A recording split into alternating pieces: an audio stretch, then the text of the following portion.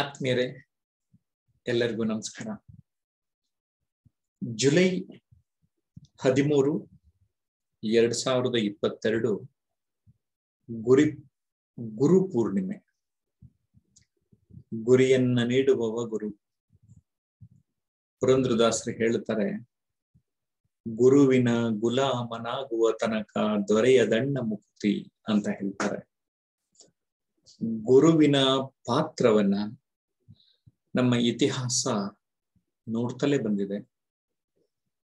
ಇತಿಹಾಸವನ್ನ ಗಮನಿಸಿದಾಗ ನಮಗೆ ಗೊತ್ತಾಗ್ತದೆ, ಎಲ್ಲ ಕಾಲದಲ್ಲಿ ಗುರು ತನ್ನ ಒಂದು ಕಾಯಕವನ್ನ ನಿರ್ವಹಿಸಿಕೊಂಡೇ ಬಂದಿದ್ದಾರೆ ಅನ್ನುವಂಥದ್ದು ತಿಳಿಯುತ್ತೆ. ನಾನು ಇವತ್ತಿನ ಈ ವಿಡಿಯೋದಲ್ಲಿ ಗುರುವಿನ ಮಹತ್ವ, ಅದರ ಸುತ್ತಮುತ್ತಲ ಚಿಂತನೆಗಳನ್ನ ನಾನು ನಿಮ್ ಜೊತೆ ಹಂಚಿಕೊಳ್ಳಲಿದ್ದೇನೆ. ಹಾಗಾಗಿ ಸಂಪೂರ್ಣ ವಿಡಿಯೋವನ್ನ ನೋಡಿ ನೀವು ಕಾಮೆಂಟ್ ಮಾಡಬೇಕು. ಗುರುವಿನ ಬಗೆಗೆ ನಿಮ್ಮ ಅನಿಸಿಕೆಗಳನ್ನು ತಿಳಿಸ್ಬೇಕು ಅಂತ ಇಷ್ಟಪಡ್ತೇನೆ. ಮೊದಲನೇದಾಗಿ, ನೀವು ನಿಮ್ಮ ಗುರುವಿನ ಬಗ್ಗೆ ನಿಮ್ಮ ಇಷ್ಟಪಟ್ಟ, ನಿಮಗೆ ಇಷ್ಟವಾದಂತಹ ಗುರುವಿನ ಹೆಸರುಗಳನ್ನ ಕಾಮೆಂಟ್ ಬಾಕ್ಸ್ ಟೈಪ್ ಮಾಡ್ತೀರಾ. ಅದೇ ನೀವು ಅವರಿಗೆ ನೀಡುವ ಕೃತಜ್ಞತೆ. ಅವರ ಹೆಸರುಗಳನ್ನ ಟೈಪ್ ಮಾಡಿ. ಓಕೆ, ಎಷ್ಟೊಂದು ಪರಿಣಾಮ ಬೀರ್ತಾರಲ್ಲ. ಅದರಲ್ಲಿ ನಿಮ್ಗೆ ಅತ್ಯಂತ ಪ್ರಿಯವಾದ ಶಿಕ್ಷಕ ಅಥವಾ ಶಿಕ್ಷಕಿ, ನಿಮ್ಮ ಬದುಕಿನಲ್ಲಿ ನೀವು ನೋಡಿದ ಗುರು, ಅವರ ಹೆಸರುಗಳನ್ನ ದಯಮಾಡಿ ಕಾಮೆಂಟ್ ಬಾಕ್ಸ್ ಅಲ್ಲಿ ಟೈಪ್ ಮಾಡಿ. ಗುರು ಪೂರ್ಣಿಮೆಯ ದಿನ ನಾವು ಸ್ಮರಿಸೋಣ. ಗುರು ಪೂರ್ಣಿಮೆಯ ದಿನ ಕಳೆದರೂ ನಾವು ಪ್ರತಿನಿತ್ಯ ಸ್ಮರಿಸಿದರೆ ತಪ್ಪೇನಿಲ್ಲ ಅಲ್ಲವೇ? ಸೊ ನೀವು ಈ ವಿಡಿಯೋನ ಯಾವ ಸಂದರ್ಭದಲ್ಲಿ ನೋಡಿದ್ರು ಕೂಡ ಕೃತಜ್ಞತೆಯನ್ನು ಸಲ್ಲಿಸುವ ಕಾಯಕವನ್ನ ಮಾಡಿ ಕಾಮೆಂಟ್ ಮಾಡುವುದರ ಮೂಲಕ ನಿಮ್ಮ ಗುರುಗಳನ್ನ ಸ್ಮರಿಸಬೇಕು ಅಂತ ನಾನು ವಿನಂತಿ ಮಾಡ್ತೇನೆ. ಒಂದು ಮಾಹಿತಿಯನ್ನ ನೀಡಿ ನಾನು ವಿಷಯವನ್ನ ಪ್ರವೇಶ ಮಾಡ್ತೇನೆ. ಆತ್ಮೀಯರೇ, ಟ್ರಾನ್ಸ್ಫಾರ್ಮೇಶನ್ ಅನ್ಲಿಮಿಟೆಡ್ ವತಿಯಿಂದ A divine centre near Devanahalli with A transformation concept, ಇಲ್ಲಿ 3 ದಿನಗಳ ವ್ಯಕ್ತಿತ್ವ ಪರಿವರ್ತನೆ ಕುರಿತ ಕಾರ್ಯಾಗಾರ ಜುಲೈ 23, 24, 25, 2022 ಜರುಗಲಿದೆ. ಅದಕ್ಕೆ ನಾನು ಆತ್ಮೀಯವಾಗಿ ಜಯಪ್ರಕಾಶ್ ನಾಗ್ತಿಹಳ್ಳಿ ಆಹ್ವಾನವನ್ನು ನೀಡುತ್ತೇನೆ. ಆ ಜಾಗ ಪರಿವರ್ತನೆ ಕಾನ್ಸೆಪ್ಟ್ ಇರುವಂತಹ ಗ್ರೀನರಿ ಉಳ್ಳಂತಹ ಒಂದು ಅದ್ಭುತವಾದ ಪ್ರದೇಶ. Definitely you are going to enjoy that ಟ್ರಾನ್ಸ್ಫಾರ್ಮೇಶನಲ್ place. ಹೊರಾಂಗಣದಲ್ಲಿ ಮತ್ತು ಒಳಾಂಗಣದಲ್ಲಿ ನಾವು ತರಬೇತಿ ಮಾರ್ಗದರ್ಶನವನ್ನ ನೀಡ್ತಾ ಇರ್ತೇವೆ. ಅಲ್ಲಿಗೆ ನಿಮ್ಗೆ ಆತ್ಮೀಯವಾಗಿ ಆಹ್ವಾನವನ್ನ ನೀಡ್ತಾ ಇದ್ದೇನೆ. ಕಳೆದ 25 ವರ್ಷಗಳಿಂದ ತರಬೇತಿ ಮಾಡ್ಕೊಂಡು ಬಂದಿದ್ದೇನೆ. ಈ 3 ದಿನಗಳು ನಿಮ್ಮ ಬದುಕಿನಲ್ಲಿ ನಿಜವಾದ ಒಂದು ವಿಶಿಷ್ಟವಾದ ಅನುಭವವನ್ನ ಕೊಟ್ಟಿದ್ದೆ. ಅಷ್ಟೇ ಅಲ್ಲ, ಪಬ್ಲಿಕ್ ಸ್ಪೀಕಿಂಗ್ ಆನ್ಲೈನ್ ವೆಬಿನಾರ್ಸ್ ನ ಮಾಡ್ತೇನೆ. ಈ ಪಬ್ಲಿಕ್ ಸ್ಪೀಕಿಂಗ್ ಕುರಿತು ಒಂದು ಫ್ರೀ ಮಾಸ್ಟರ್ ಕ್ಲಾಸ್ ನ ಏನ್ ಮಾಡ್ತೇನೆ, ಅದಕ್ಕೆ ಮತ್ತು 3 days ಎಸೆನ್ಷಿಯಲ್ ಕ್ಯಾಂಪ್ಗೆ ಇನ್ವೈಟ್ ಮಾಡ್ತೇನೆ. ಎಲ್ಲ ಮಾಹಿತಿಗೆ 9341259267ಗೆ ಸಂಪರ್ಕ ಮಾಡಬೇಕು ಅಂತ ವಿನಂತಿ ಮಾಡ್ಕೊಳ್ತೇನೆ. ಗುರುವಿನ ಗುಲಾಮನಾಗುವ ತನಕ ದೊರೆಯದಣ್ಣ ಮುಕುತಿ.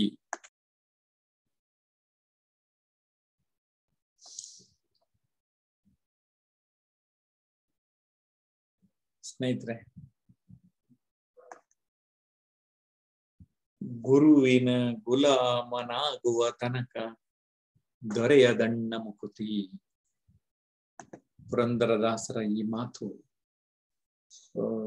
ನಮಗೆ completely student has to surrender to the teacher ಅನ್ನುವ ಮಾತನ್ನ ಎಷ್ಟು ಚೆನ್ನಾಗಿ ಹೇಳಿದೆ ಅಲ್ವಾ? ನಾವು ಯಾವಾಗ ಈ ವಿಚಾರಗಳನ್ನ ಅರ್ಥ ಮಾಡ್ಕೊಳ್ತೇವೆ, ಆಗ ಮಾತ್ರ ನಾವು ಬಾಳಿನಲ್ಲಿ ಏನಾದ್ರೂ ಒಂದು ಸಾಧನೆ ಮಾಡ್ಲಿಕ್ಕೆ ಸಾಧ್ಯ ಆಗ್ತದೇನೋ ಅನ್ನುವಂತಹ ವಿಚಾರವನ್ನ ನಾವು ಮನಸ್ಸಿನಲ್ಲಿ ಇಟ್ಕೋಬೇಕಾಗ್ತದೆ. 1 book, 1 pen, 1 child and 1 teacher can change the world ಅಂತ ಸಾಮಾನ್ಯವಾಗಿ ಟೀಚರ್ಸ್ ಡೇ ನಲ್ಲಿ ಹೇಳ್ತಾರೆ. ಅಂದ್ರೆ ಮನ್ಸ್ ಮಾಡಿದ್ರೆ ಒಂದೇ ಪುಸ್ತಕ, ಒಂದೇ ಪೆನ್ನು, ಒಂದು ಮಗು ಅಥವಾ ಒಬ್ಬ ಶಿಕ್ಷಕ ಬದುಕನ್ನ, ಪ್ರಪಂಚವನ್ನೇ ಬದಲಾಯಿಸಬಹುದು ಅನ್ನುವ ಮಾತುಗಳನ್ನ ಕೂಡ ನಾವು ಕೇಳ್ತಾ ಇರ್ತೇವೆ. ಸೊ ಇಂತಹ ಒಂದು ಮಹತ್ವವಾದ ವಿಚಾರಗಳ ಕಡೆಗೆ ನಾವು ಗಮನವನ್ನ ನೀಡಬೇಕಾಗ್ತದೆ. ಸ್ನೇಹಿತರೆ, ರವೀಂದ್ರನಾಥ ಟ್ಯಾಗೋರ್ ಹೇಳ್ತಾರೆ, ಒಬ್ಬ ಶಿಕ್ಷಕ ತಾನು ಕಲಿಯದೆ ಇನ್ನೊಬ್ಬರಿಗೆ ಕಲಿಸಲಾರ, ತಾನು ಉರಿಯದ ದೀಪ ಇನ್ನೊಂದು ದೀಪವನ್ನು ಬೆಳಗಿಸಲಾರದು ಅನ್ನುವ ಮಾರ್ಮಿಕವಾದ ಸಂದೇಶ ರವೀಂದ್ರನಾಥ ಟ್ಯಾಗೋರ್ ಅವರು ನಮ್ಗೆ ಹೇಳಿದ್ದಾರೆ. ಇದು ನಾನು ಈ ವರ್ಡ್ ಅನ್ನ ಕಾಯಿನ್ ಮಾಡಿದ್ದೇನೆ. We have to speak with heart and mind. The mouth is in between.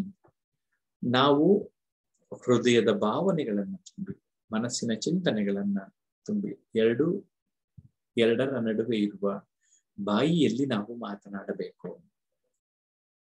ನಮ್ಮ ಆನ್ಲೈನ್ ಪಾರ್ಟಿಸಿಪೆಂಟ್ ಒಬ್ರು ದಾದಾಪೀರ್ ಅನ್ನೋರು ಈ ರೀತಿ ಝೂಮ್ ನಲ್ಲಿ JP ಟ್ರಾನ್ಸ್ಫಾರ್ಮೇಶನ್ ಅನ್ಲಿಮಿಟೆಡ್ ಮೂಲಕ ಟ್ರೈನಿಂಗ್ ಮಾಡ್ತಾರೆ ಅಂತ ಕಳಿಸಿದ್ರು.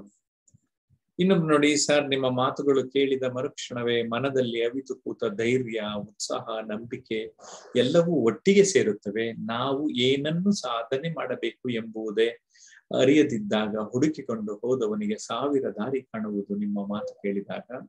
ನಿಮ್ಮ ವಿಡಿಯೋ ನೋಡಕ್ಕೆ ತುಂಬಾ ಸಂತೋಷವಾಗುತ್ತೆ ಅಂತಾರೆ. ಇಂಥ ಕಾಮೆಂಟ್ಸ್ ನೋಡಿದಾಗ ನಮಗೂ ಸಂತೋಷ ಆಗುತ್ತೆ. ನಿಮ್ಗೆ ಏನನ್ನಿಸ್ತು ನೀವು ಕೂಡ ಕಾಮೆಂಟ್ ಮಾಡ್ಬೇಕು ಅಂತ ವಿನಂತಿ ಮಾಡ್ತೇನೆ. ಟೀಚರ್ಸ್ ಅಂತ ಇದ್ದ ಹಾಗೆ ನಾನು ಆರಂಭಿಕ ಶಿಕ್ಷಣವನ್ನ ನಾಗತಿಹಳ್ಳಿಯಲ್ಲಿ ಪಡೆದೆ.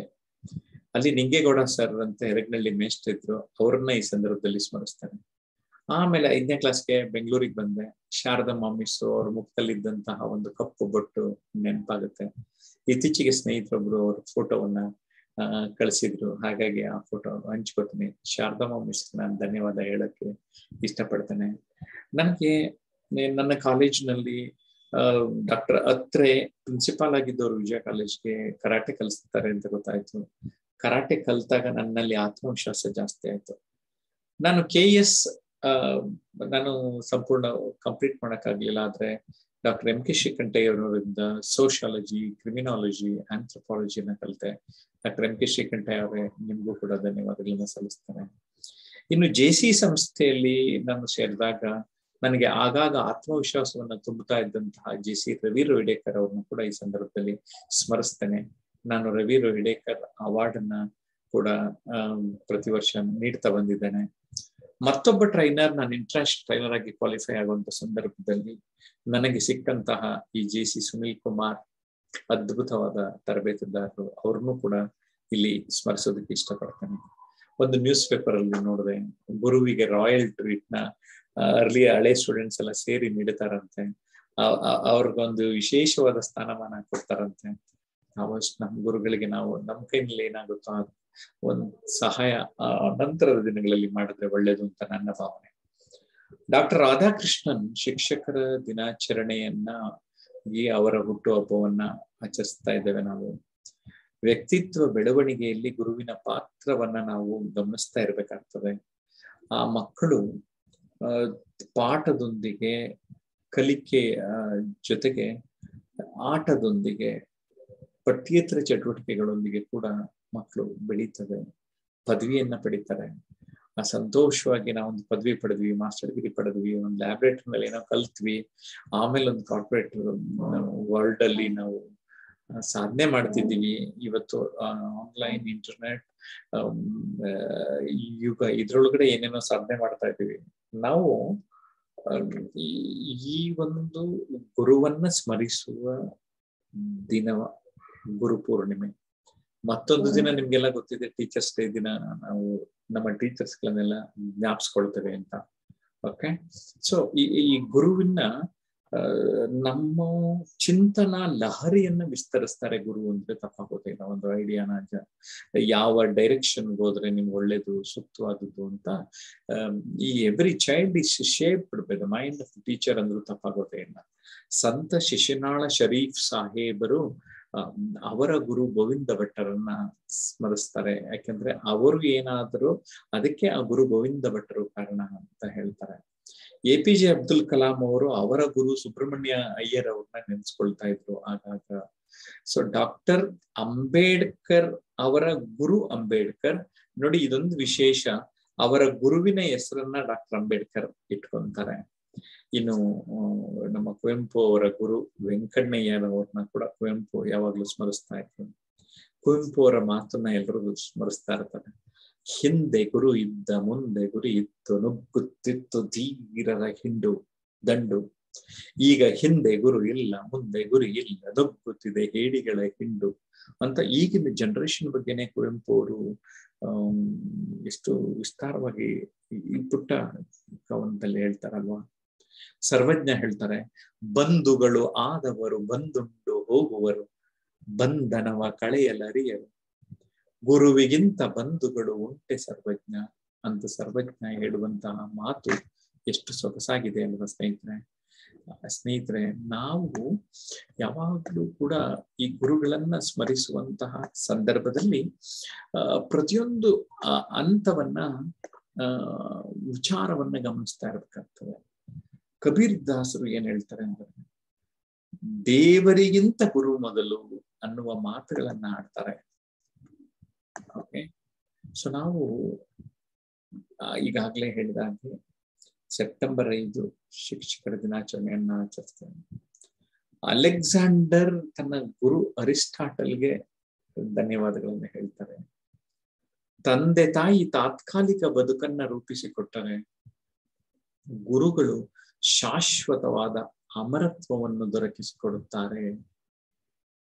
ಅಮ್ಮ ತಾಯಿಯೇ ಮೊದಲ ಗುರು ಅಂತ ನಾವೆಲ್ಲರೂ ಭಾವಿಸ್ತೇವೆ, ಪೂಜಿಸ್ತೇವೆ, ಆರಾಧಿಸ್ತೇವೆ. ಆ ತಾಯಿತನ ಮತ್ತು ಗುರುತ್ವ, ಗುರುವಿನಲ್ಲಿ ತಾಯ್ತನದ ಭಾವನೆ ಇರಬೇಕು ಅಂತಾರೆ. ತಾಯಿಯಿಂದ ಜೀವ, ಗುರುವಿನಿಂದ ಜೀವನ. ಪುರಂದರದಾಸರು ಆ ಮಾತನ್ನೇ ನಾವು ಇವತ್ತು ನೆನೆಸ್ಕೊಳ್ತಾ ಇರುವಂತದಲ್ವಾ. ಗುರುವಿನ ಗುಲಾಮನಾಗುವ ತನಕ ದೊರೆಯದಣ್ಣ ಮುಕ್ತಿ. ಶಿಶುನಿಕೇತನದಿಂದನೇ ಆರಂಭ ಆಗ್ತದೆ. ಗುರು ಮತ್ತೊಬ್ಬ ಪೋಷಕ ಆಗ್ತಾರೆ. LKG UKG ನಲ್ಲೇ ಏನಾಗ್ತದೆ, ನಡವಳಿಕೆ, ಭಾಷೆಯ ವಿಕಾಸ, ಆಟ ಆಟ ಆಟ, ಮಕ್ಕಳೊಡನೆ ಮಕ್ಕಳಾಗಿರಬೇಕೆ ಗುರುವಿನಿಂದ ಆಗ್ತದೆ. ಇನ್ನು ಪ್ರಾಥಮಿಕ ಶಾಲಾ ಹಂತದಲ್ಲಿ ಮಕ್ಕಳ ವರ್ತನೆಯನ್ನ ಗಮನಿಸೋದು, ಮಾನಸಿಕ ವಿಕಾಸಕ್ಕೆ ಒತ್ತು ನೀಡಲಾಗ್ತದೆ. ಆಟದೊಂದಿಗೆ ಪಾಠವೂ ಕೂಡ ಸಾಕ್ತಾ ಇರುತ್ತೆ.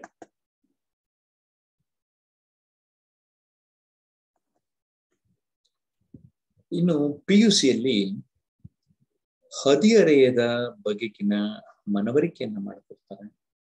ಆಪ್ತ ಸಲಹೆಗಳನ್ನ ನೀಡುವಿಕೆ ಅಗತ್ಯ ಆಗ್ತದೆ. ಪದವಿಯಲ್ಲಿ ಜೀವನ ಕೌಶಲ್ಯಗಳ ಬಗೆಗಿನ ಅರಿವು, ಉದ್ಯೋಗ ಕೌಶಲ್ಯಗಳ ಬಗೆಗಿನ ತಿಳುವಳಿಕೆ ಆಗ್ತದೆ. ವ್ಯಕ್ತಿತ್ವ ನಿರ್ಮಾಣ ಆಗ್ತದೆ. ಸ್ಪರ್ಧಾತ್ಮಕ ಪರೀಕ್ಷೆಗಳಿಗೆ ಸಿದ್ಧತೆಯನ್ನ ಮಾಡ್ತದೆ.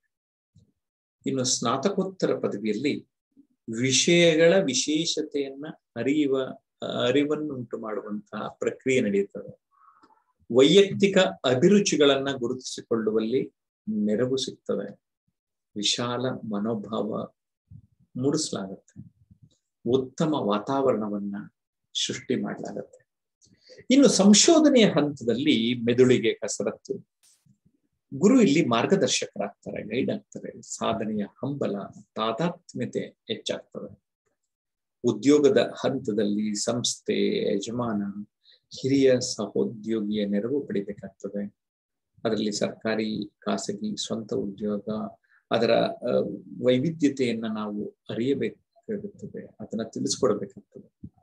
ಇನ್ನು ನಮ್ಗೆ ಬದುಕಿನ ಗುರುಗಳು ಅಂತ ಅಂದ್ರೆ ಕುಟುಂಬ, ಉದ್ಯೋಗ, ಸಮಾಜ, ಕೌಶಲ್ಯಗಳ ಕಲಿಕೆಯ ಸಂದರ್ಭ, ಕ್ರೀಡೆ, ವ್ಯಾಯಾಮ, ಆಧ್ಯಾತ್ಮ, ಇವೆಲ್ಲ ನಮ್ಗೆ ಬದುಕಿನ ಗುರುಗಳಾಗಿ ಕೆಲಸ ಮಾಡ್ತವೆ.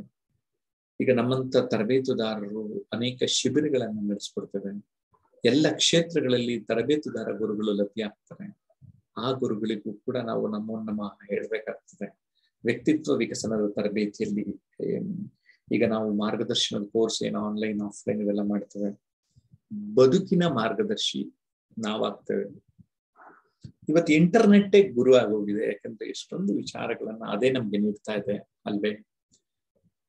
ಗುರುವಿನ ವೈಶಿಷ್ಟ್ಯತೆ ಏನಂದ್ರೆ ನಿತ್ಯ ವಿದ್ಯಾರ್ಥಿ ಆಗಿರ್ಬೇಕಾಗುತ್ತೆ, ತಾಜಾ ಮಾಹಿತಿ ಉಳ್ಳವರು, ಗೌರವ ಮನೋಭಾವ ಉಳ್ಳವರು, ಮಾದರಿ ವ್ಯಕ್ತಿ, ಎಲ್ಲರೊಂದಿಗೆ ಸದ್ವರ್ತನೆ, ತ್ಯಾಗಮೂರ್ತಿ, ಪ್ರಶ್ನೆಗಳನ್ನು ಪುರಸ್ಕರಿಸುವವರು ಆಗಿರ್ತಾರೆ. ಈ ವಿಭಿನ್ನ ಪಾತ್ರಗಳಲ್ಲಿ ಗುರು ಏನಾಗ್ತಾರೆ ಅಂದ್ರೆ ಗುರಿ ತಲುಪೋದಕ್ಕೆ ನೆರವಾಗ್ತಾರೆ, ವೈಶಿಷ್ಟ್ಯತೆಯ ಬಗ್ಗೆ ಅರಿವು ಮೂಡಿಸ್ತಾರೆ, ಆದರ್ಶಪ್ರಾಯರಾಗಿರ್ತಾರೆ, ಮಾರ್ಗದರ್ಶಿಯಾಗಿರ್ತಾರೆ, ಸಲಹೆಗಾರರಾಗಿರ್ತಾರೆ, ಪ್ರೇರಕರಾಗಿರ್ತಾರೆ ಹಾಗೂ ಪರೋಪಕಾರಿಗಳಾಗಿರ್ತಾರೆ.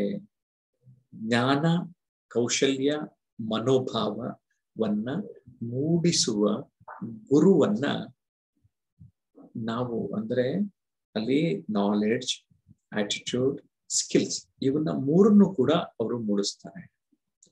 ಅಬ್ರಹಾಂ ಲಿಂಕನ್ ಒಂದು ರೀತಿ ತನ್ನ ಮಗಳಿಗೆ ಶಿಕ್ಷಕರಿಗೆ ಪತ್ರ ಬರೆಯೋದ್ರಲ್ಲಿ ಏನ್ ಹೇಳ್ತಾರಂತೆ ಅಂದ್ರೆ, ನೋವಿನಲ್ಲಿಯೂ ನಗುವುದನ್ನು ಕಲಿಸಿ, ಗೆಲುವನ್ನು ಆನಂದಿಸುವಂತೆ ಕಳೆದುಕೊಳ್ಳುವುದನ್ನು ಕಲಿಯಲು ಬೋಧಿಸಿ, ಮೋಸದಿಂದ ತೇರ್ಗಡೆ ಹೊಂದುವುದಕ್ಕಿಂತ ತೇರ್ಗಡೆ ಹೊಂದದಿರುವುದೇ ಗೌರವಪೂರ್ವಕವಾದುದು ಎಂಬುದನ್ನು ತಿಳಿಸಿ, ಅಸೂಯೆಯಿಂದ ದೂರವಿರುವಂತೆ ಬೋಧಿಸಿ, ಹಾಗೆಯೇ ಸಿಗುವ $3ಗಳಿಗಿಂತ ಶ್ರಮಪಟ್ಟು ಸಂಪಾದಿಸುವ $1 ಶ್ರೇಷ್ಠ ಎಂಬುದನ್ನು ತಿಳಿಸಿ ಅಂತಾರೆ ಅಲ್ವೇ.